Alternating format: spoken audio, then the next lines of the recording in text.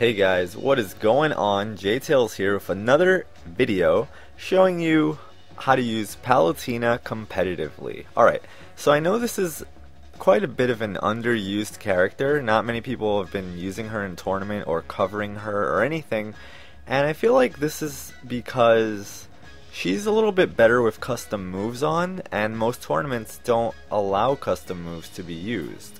So that could be a reason for her being underused. Some of the other characters in the game do better with customs rather than not. But let's go into training mode and let's see what we can figure out with her. Alright, so first thing we notice is her dash speed. Look how fast she is. Her walk speed it's fine, it's very ladylike. But her dash speed is definitely godlike, and we can see it in her movement. She is most definitely the goddess, Lady Palutena, and she should be treated as such. Look at that hair. Look at her. Alright, anyway. Okay, so I guess I want to first talk about her grabs. So her down throw is pretty cool because it can lead into forward air, and not only forward air, it can lead into back air too. You just down throw, turn around, and then jump in back air, and you can actually make that connect. Also, I think at low percents, and depending on their DI, it could lead into an up smash. So like a dash forward up smash. You just dash forward, and then you press up on the C stick, like that. Yeah, so that gives you a decent range, and I guess it can hit.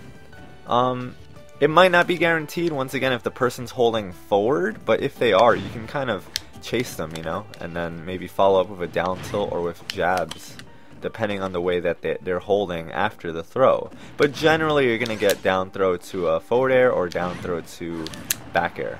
And you might have to double jump for it. Sometimes you might have to just single jump, depending on their height.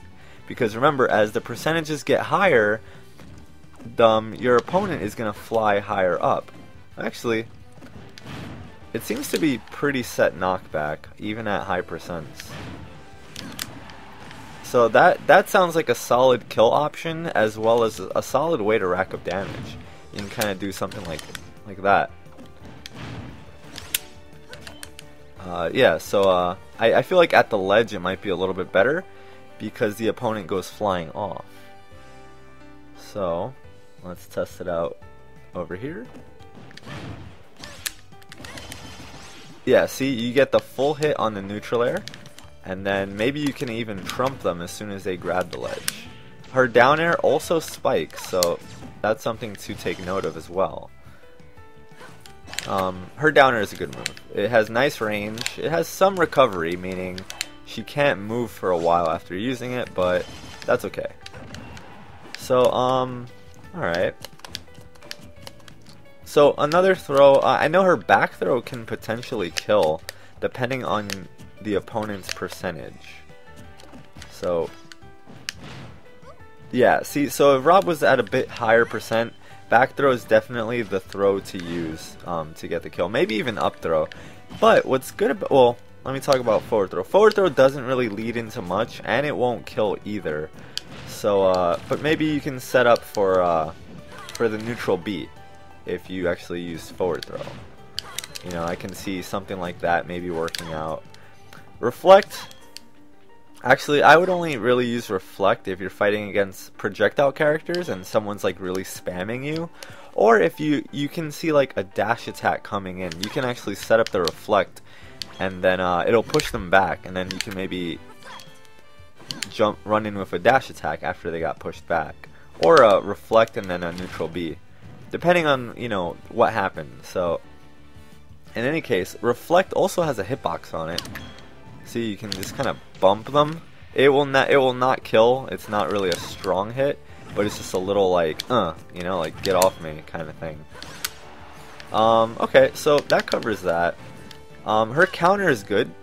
Actually, yeah, her counter is pretty good. It can stall her in the air. Unless she's moving down, it seems like she keeps falling down with it. But if you do it on the way up, it just kind of halts her in the air. You know, so you can, I don't know, use it as a stall or use it just as a counter. And if you know your opponent's going to throw a kill move at you, you counter it and you get a kill. I guess her neutral B, I wouldn't call it the most reliable projectile because it's kind of slow. It has a lot of startup. And another thing to take note of is that if the opponent moves while you're using this, it'll only hit where that green target is aiming. So if someone moves from there, they're gonna avoid all the shots. But what you can do is set up a trap. You know, you can use a neutral B, and then if they jump over it, you can maybe go into a forward air or go into a pivot grab when they land. And of course it has a set range. So if Rob or if your opponent is out of that range, it just won't detect it. And let's find out what that range is. Right there. So it's about half of, oh, a little more than half of on it. So I guess that's about maybe half of Final Destination. Okay, so let me reset real quick. I just want to check to see how much damage her throws do. Alright, that's 5. That's pretty weak actually. 9. 8. And 10. Okay, so there really is no reason to use forward throw unless, you know, you might want to just throw them off the edge. But generally, you want to use down throw because it leads into more follow-ups, you know, and just better options. And up throw seems to do good as well because up throw can be comboed into up air, and her up air is strong. It's actually a kill move. So if you can get your opponent above you, that's to your advantage. You can even do down throw to short hop up air and then work from there. But definitely down throw, back throw deals 10. That's really good. And down throw is only 5, so that's fine. So that covers her throws, that covers her B moves. You can also use the projectile in the air. I wouldn't really recommend it though because she has some end lag on it. Her reflect, we spoke about. Okay, now her tilts. Her forward tilt is pretty good. It has solid range. However, people can jump over it if they expect it coming. But it's a decent poke.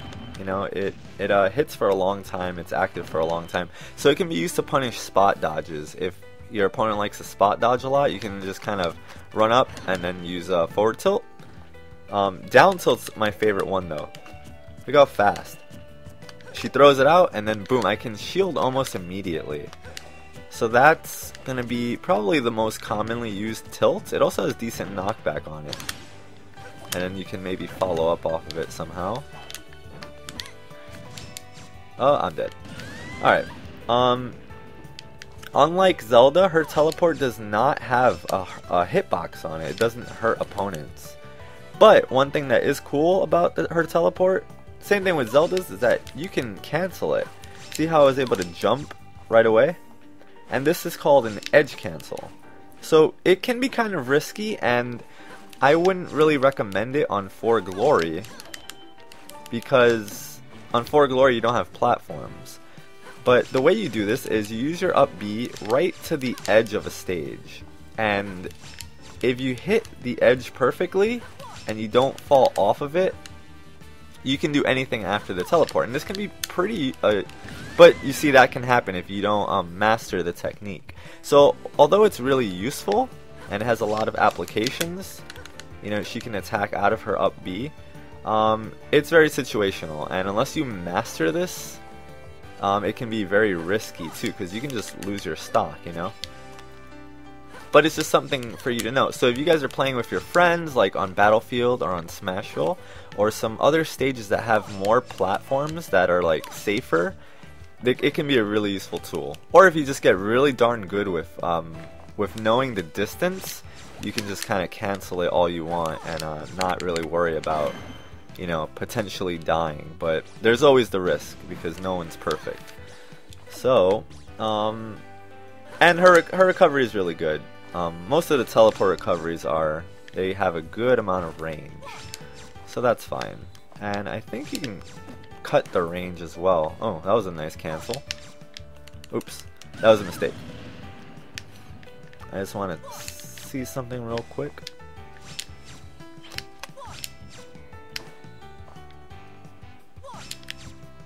Okay, yeah, so I can actually cut the distance of her teleport. Alright, so if I teleport and hold right, like I just hold right completely. Oops, look how far she goes. She goes like right, almost in front of Rob, right? Now if I hold diagonal down and forward, it'll cut the distance in half. So she doesn't go the full range, she actually goes just a little bit more. And you can do this by just putting your joystick like forward and down diagonally, and she'll go way less, like a considerably less distance. And I guess this could be used as a mind game, or just to escape a situation. And you know, her teleport's really useful in that sense. If you're just feeling uncomfortable and you need to get out, you can just kind of go over here and now you're behind your opponent. Her jab's also very good. It's a good poke. It's safe. Her jab 1 is pretty safe, so if you just need to like kind of feel things out. But if you hit, you can keep doing it. If they block it, you can kind of just walk away. Or, you know, they block it, then now you grab. Jab to grab, and then you can do the normal follow-up. Her up smash is amazing. Her up smash breaks shields.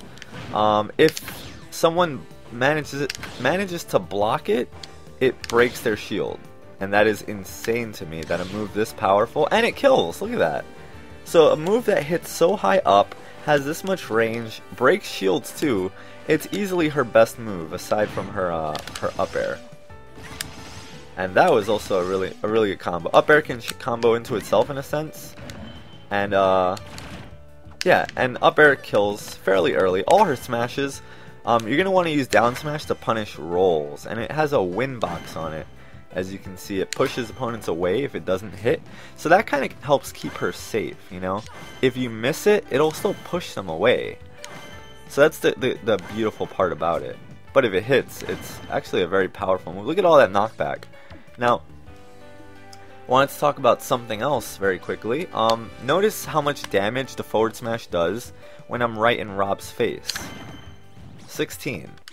Now, notice how much it does when I'm a little bit further away.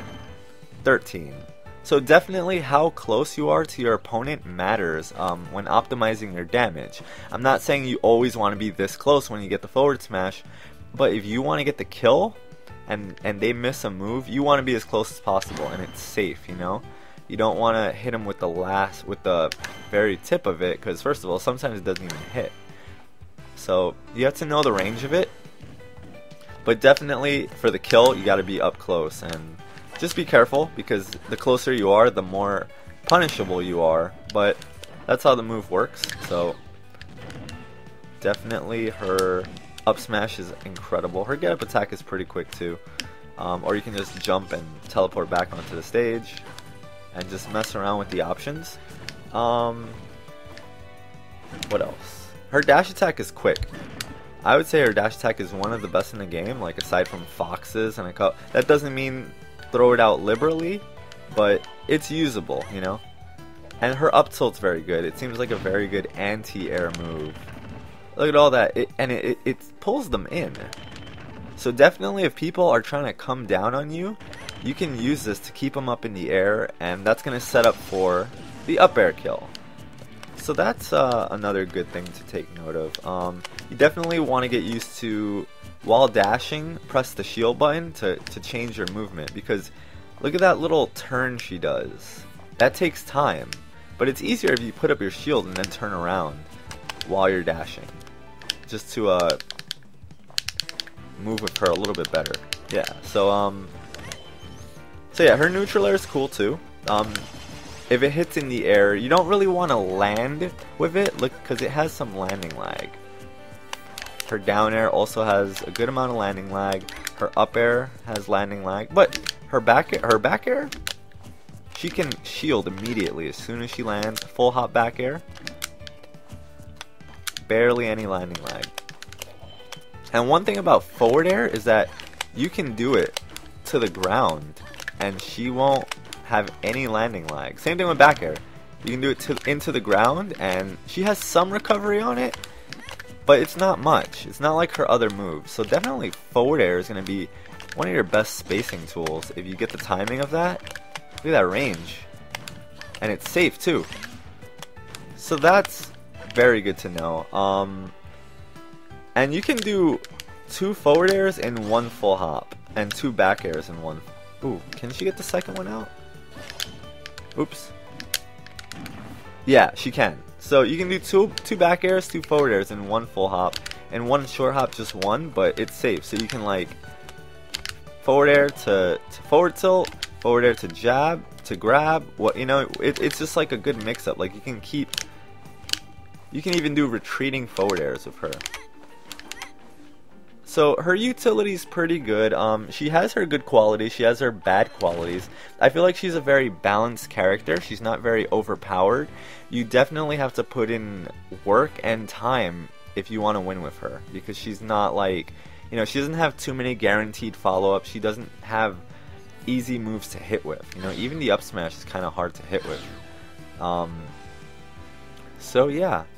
She's a character of hard work, and I feel like the people who are going to be maining her are characters that are people that genuinely like her as a character, you know?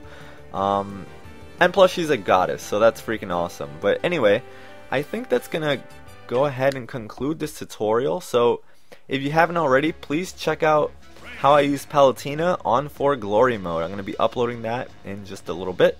So if you enjoyed this video, guys, please give it a thumbs up. I would really appreciate that. Please share it. I know there aren't many guides on Palutena, so if you can tweet this out, maybe share it amongst your Facebook friends, let people know. Anybody who mains Palutena, share it with them. I would really appreciate it. Really been working on growing my channel, and definitely I cannot do that without you guys. And as always, I've really been appreciating all the support I've been getting. You guys have been incredible to me, and all the comments, just everything has been wonderful. No negativity, and you guys are all just amazing people. So as always, guys, thank you so much for watching, and I'll catch you guys next time.